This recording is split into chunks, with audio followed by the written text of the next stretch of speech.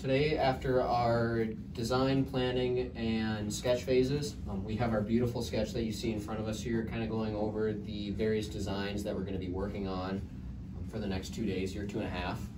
So as it sits right now, the general plan is that we're going to be working with a single link arm or a single arm actuating, just to make things simpler overall by comparison to doing like a parallel link or an elevator or something of that nature. We're also going to be doing a passive intake just for simplicity's sake, and looking at the game pieces this year, we're figuring that you aren't going to be having to need intake that grabs the wheels like in years past. So if you look at, say, Deep Space, for example, grabbing the balls, or Power Up from 2018, grabbing the cubes, which are kind of awkwardly shaped. The cubes this year are much more round, so they're going to kind of flow into the robot a lot easier by comparison. In order to retain and carry these cubes and cones up to the scoring positions, we are going to be using a pneumatic clamp. It's the best way to do it with the varying widths of the game pieces, with the cone only being about 5 inches wide, the cube being about 9. It's just going to be easier with the additional width capabilities that we're going to have with the pneumatic clamp. We're also doing a 6x6 Omni tank drive, so we're going to have Omni wheels up front and then the high traction kit of parts wheels in the rear.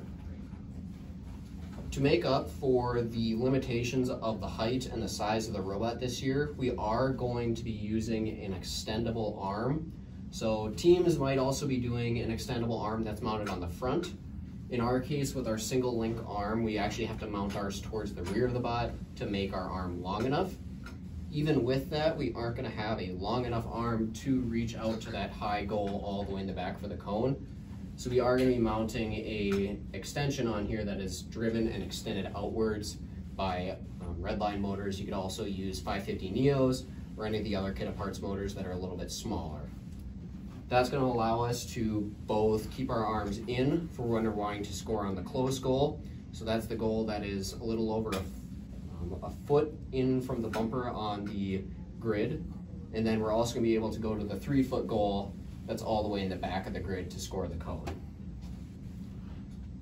We're also going to be using a counterweight just to help us with the offset arm. So with the way this is designed, under suggestions of our programmers, we are going to be adding a counterweight to the rear of the robot here, mainly just to make it easier when it comes time to program. I suggest you do the same if you have the weight to spare for it.